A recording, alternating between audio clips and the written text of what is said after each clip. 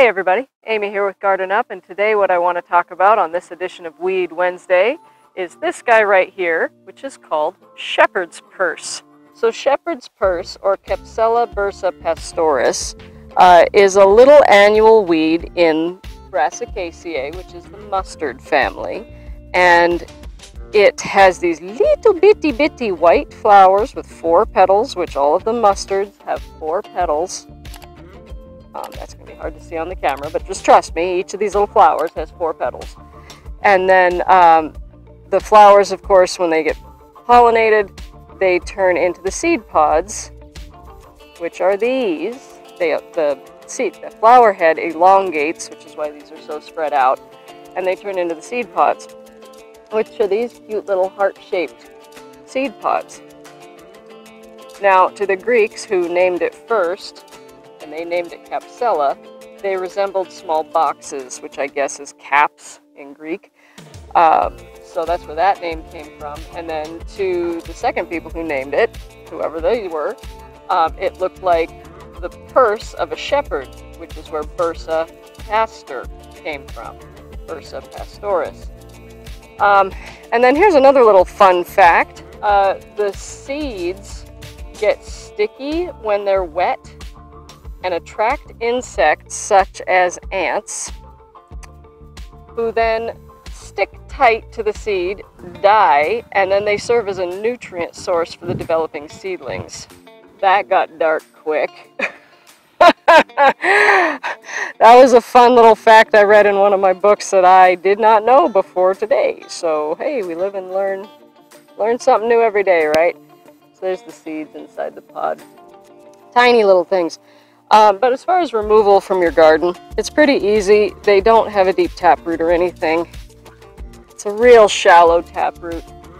You just stick your hory or trowel or whatever in the ground and pull it up.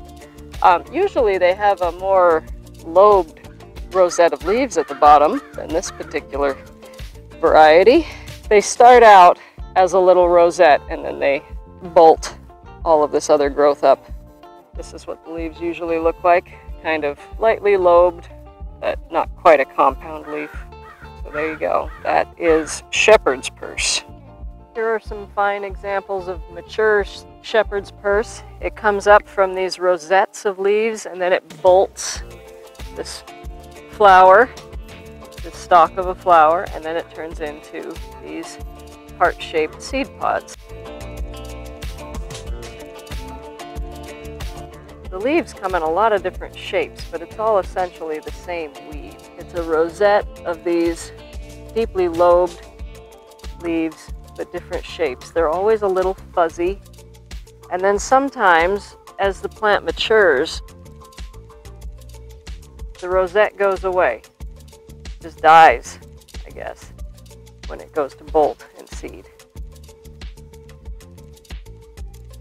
I have some other ones in another part of my yard that I'm going to talk some more about.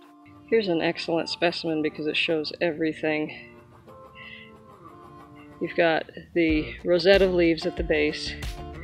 You've got the little flower clusters. This one even, you can see the 4 petals on each flower. And then it's just starting to elongate right here and only has 1 little seed pod.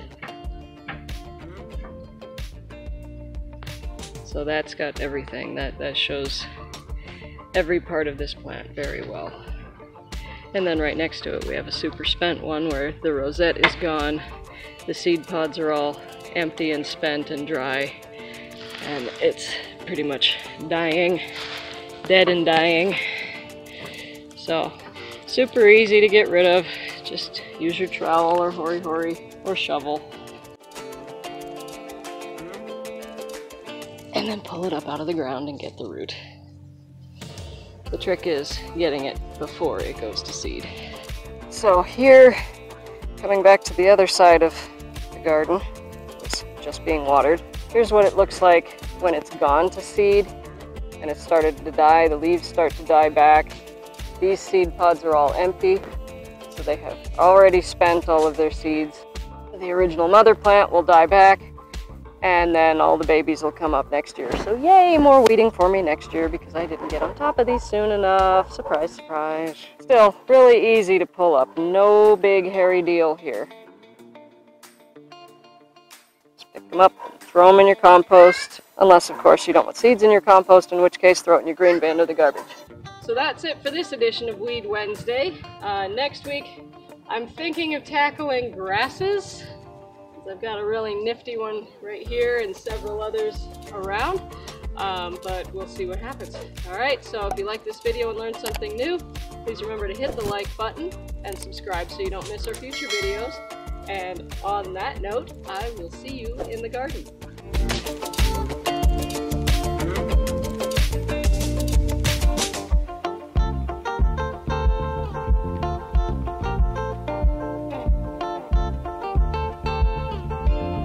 Okay, insert the rest right now. Hi, I'm in the middle of filming. This is not a gardening with kids video. Not helping!